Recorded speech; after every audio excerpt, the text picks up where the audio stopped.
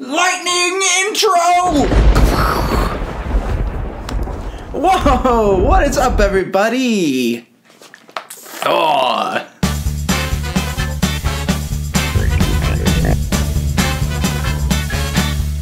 What is up, everybody? Hope you're having a great day. I just got a chance to see Thor Ragnarok, and my god, do we need to talk about this. No spoilers on this video, absolutely no spoilers. If you do want to see a spoiler-filled video, leave a comment down below, let me know. Disclaimer over, let's talk about the movie. The story picks up around the same time as Civil War is going on. Thor has been looking for these Infinity Stones on kind of a quest. Hela comes to Asgard to take over, kick ass, take over the entire city. Thor is then kidnapped over to this other planet where he's forced to be a gladiator and fight against the Hulk, and then the rest of the story is just Thor and Hulk and a few other teammates getting back to Asgard and taking down Hela to stop Ragnarok from happening and to finally take the throne as king of Asgard. This is the third installment in the Thor franchise and is directed by Taika Waititi, who's done other really good films like Hunt for the Wilder People, What We Do in the Shadows. A really fun and quirky director that's got a lot of charm to his movies and brings something to this movie that the Thor franchise definitely needed, that quirky humor, the charm, the wit. He was able to plug that formula into Marvel's formula. Thor Ragnarok lives up to the trailers. It lives up to all the anticipation that you've been expecting for a Thor Ragnarok movie, and that is mainly due to the direction by Taika Waititi and Chris Hemsworth as Thor. Now, what I always hated about the previous Thor installments is that he took himself so seriously. Kevin Feige and Taika Waititi said they wanted to do something very different with this Thor, that they wanted to strip him of everything and just look at the bare bones of what Thor as a character is, and that's what they were able to bring out to this. Now, with superhero movies nowadays, what's making them so good is that they're adding one subgenre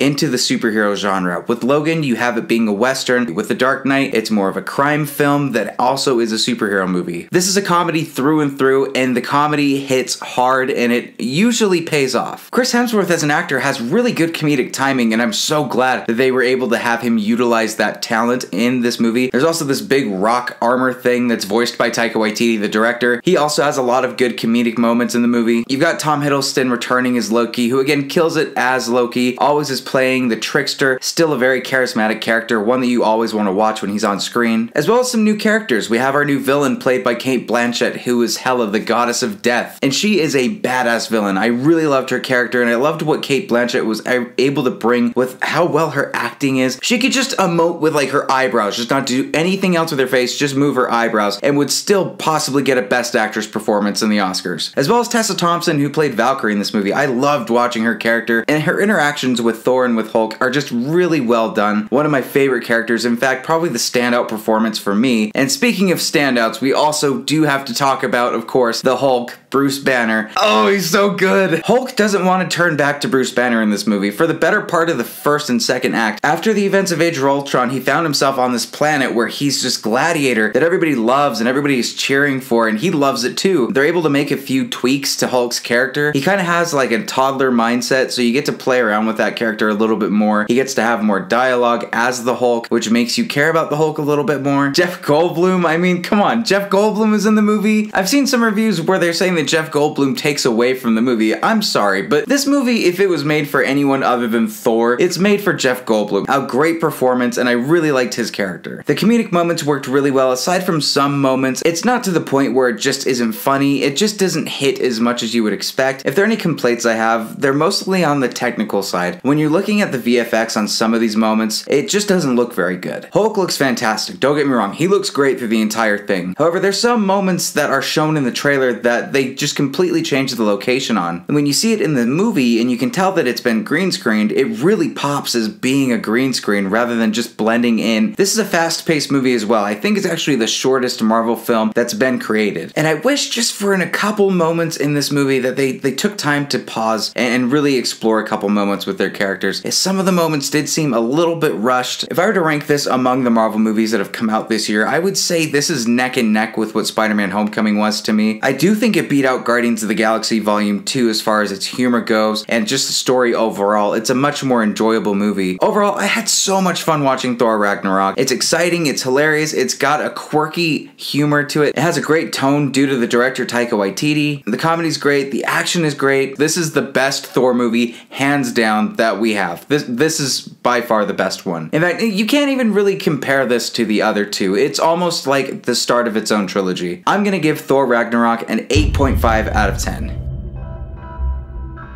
So guys, tell me what you thought about Thor Ragnarok. Whatever you thought, leave a comment down below. Make sure to like this video, subscribe, and check out more videos like this. Share it with a friend that loves movies. Thank you again as always for watching, and I will see you at the next review.